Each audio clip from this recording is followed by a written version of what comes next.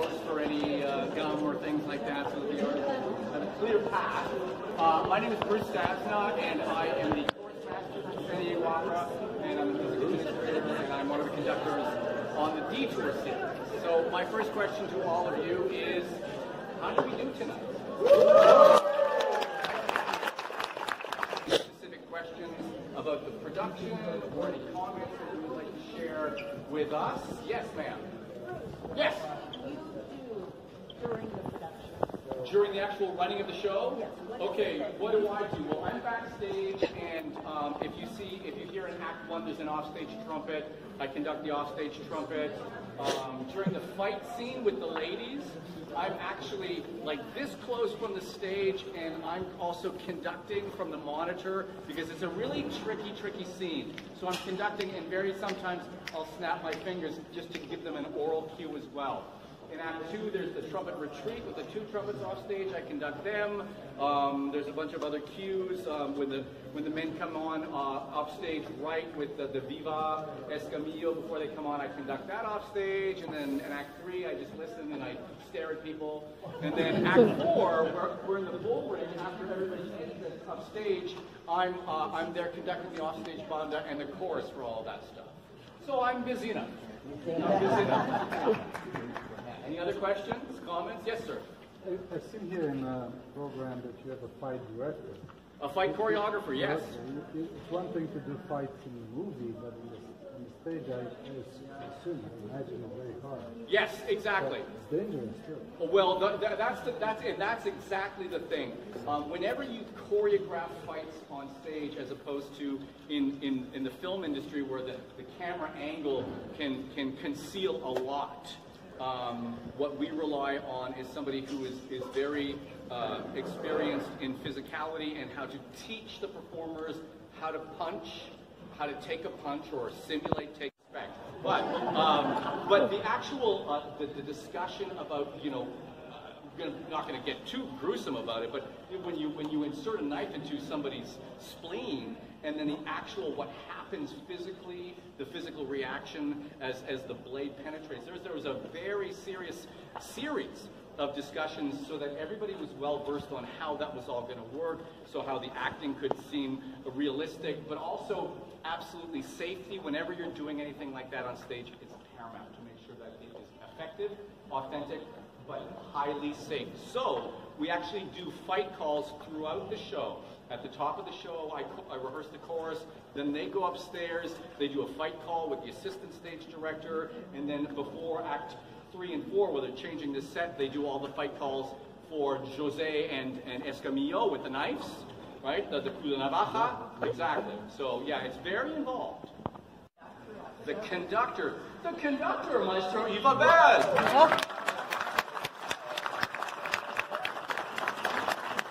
So how do you pace your evening to make sure that you're peaking at all of those critical moments? It doesn't even start with my evening. It starts from the day, from the moment I wake up in the morning to the entire day. This role, for me, sometimes sung by baritone, it sits very high in my voice.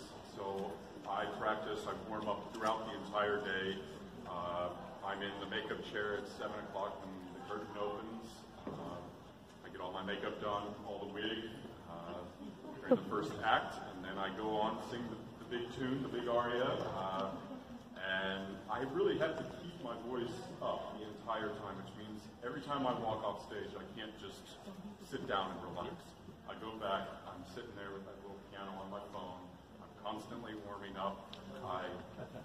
We all have our routine. Every singer will tell you they have their own routine, their own things that they have to do to prepare, but I really have to be in my dressing room with the water, with my little piano, with warming up all the time to keep my voice in a place that I can come out and perform. On cue, our dog José, Mr. Robert.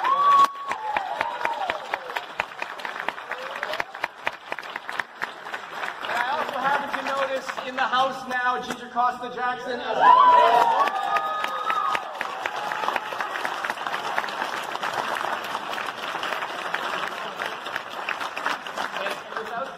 I'm actually going to ask the entire cast if you would take 5 big steps this way so we can give everybody some spray. Okay, everybody's going to get a little spray tonight. And is it true? Is it true? Do we have another cast member, Sarah Tucker? Yes.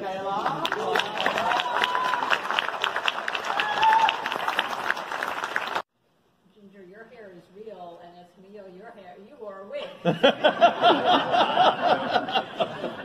I came in the first day for the wig fitting, and they threw me a couple on me, and we talked to the director, and the first piano tech was the first time they'd actually done the dye and everything for the hair. And they put it on me, and everybody's always so surprised. That, I always walk out the opera house, and no one ever says anything. It's interesting. I have to tell Ginger, and I've told her before, she is the best castagna player I've ever had.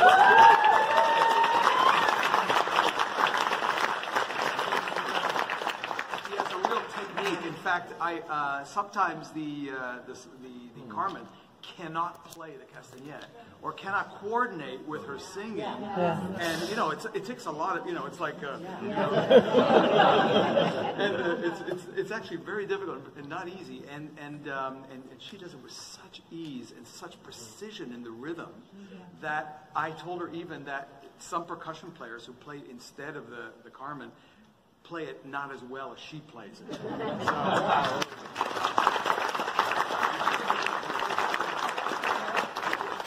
There was a question over here, sir. I enjoyed the discussion about the motivation behind everything. We see the same thing when we go to plays. How is it different when you sing it? Versus speaking? Versus, yes, speaking a play and singing a play. A certain level of your subtext will be dictated to you, given the music, of course. So you can do things with that. You can try to play against it to add more levels of subtext.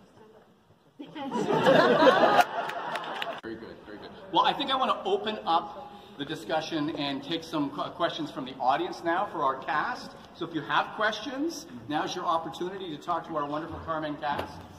Yes? Sure. So this is I think my 5th time seeing Carmen. I saw the tragedy of Carmen a couple of years ago when it was here.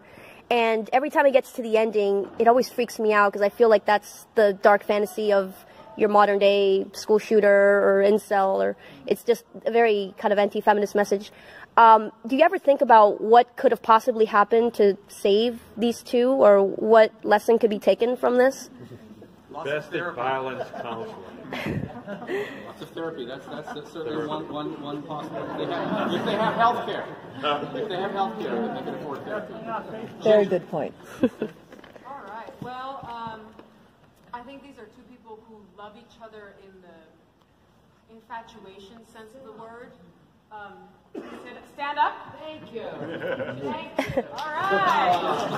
I've only been singing enough.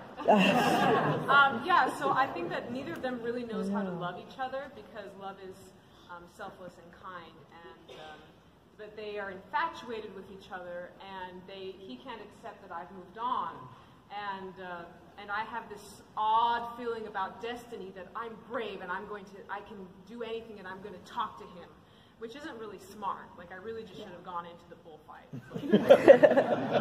But he's been stalking me for a while, so it's like I wanted to confront him, because maybe in my head I think, if I just tell him, listen, we're done. Do you hear me? We're done. Like, it's over. I'm so sorry. She does this all the time. You said it to me like 20 times.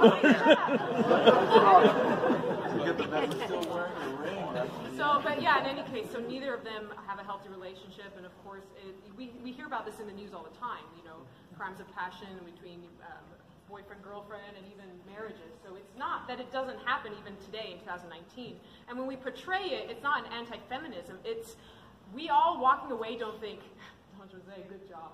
Yeah. She deserved it. Wait, they don't? No, they don't. Yeah, so you walk away with the truth of it, which is that was not okay. And it is okay for women to stand up for themselves and say no. And she tells him no, and she dies for it. But she'd rather live free than live a slave, die free than live a slave. Exactly. I think there's also a cautionary tale in, if you watch Don Jose's trajectory of a violent, I know, watch it.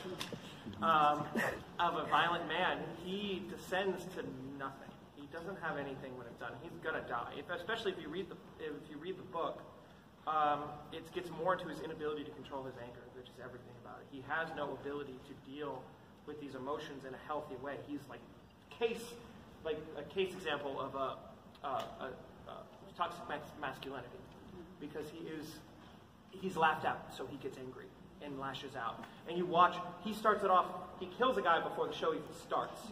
I'm not even kidding, that happens in the dialogue, it's all there.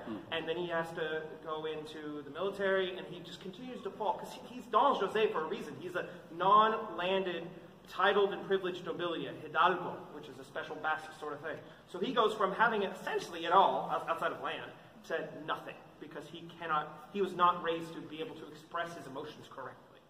And I think that's something that you can take as a cautionary idea from it, rather than, oh, that guy was cool.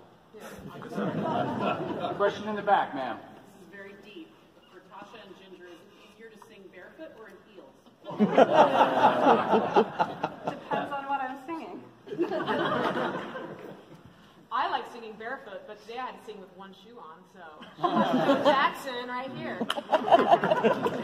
She lost a heel. I just want to give a comment to my paisana. I have seen many Carmens, but you are the best.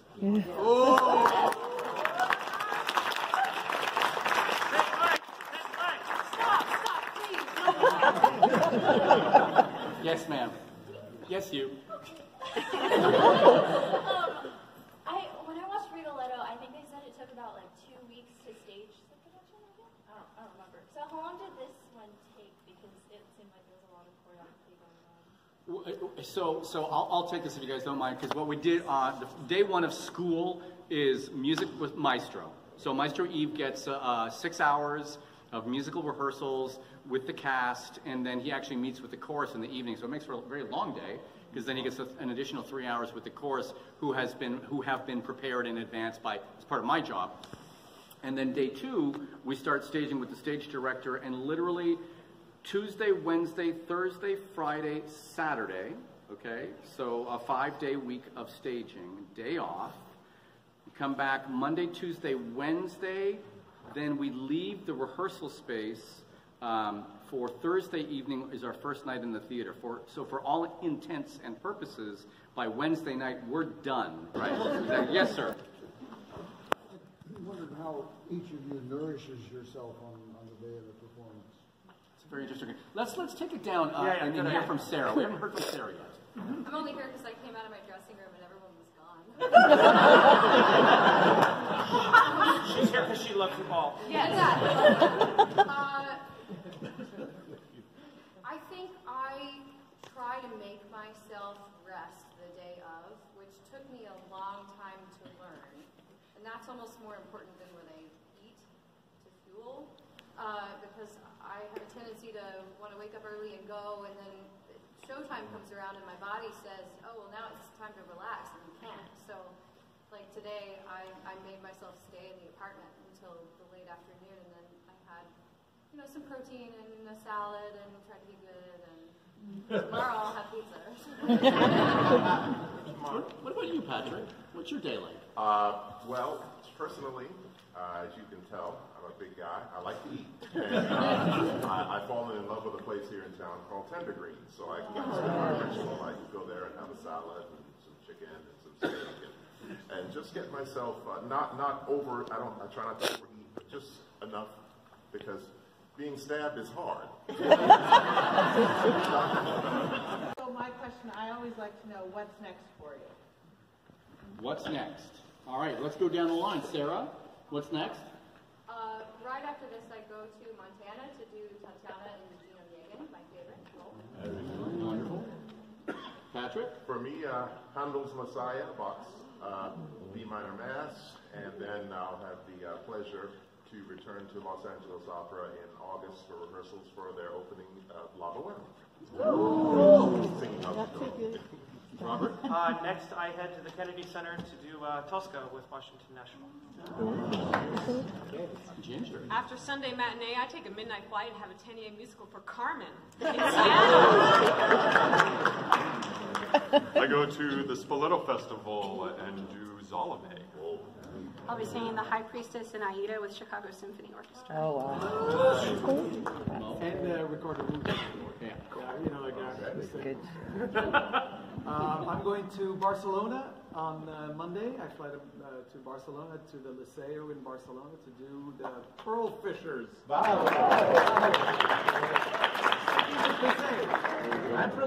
Yeah. Ladies and gentlemen, I want to release our artists, but before I say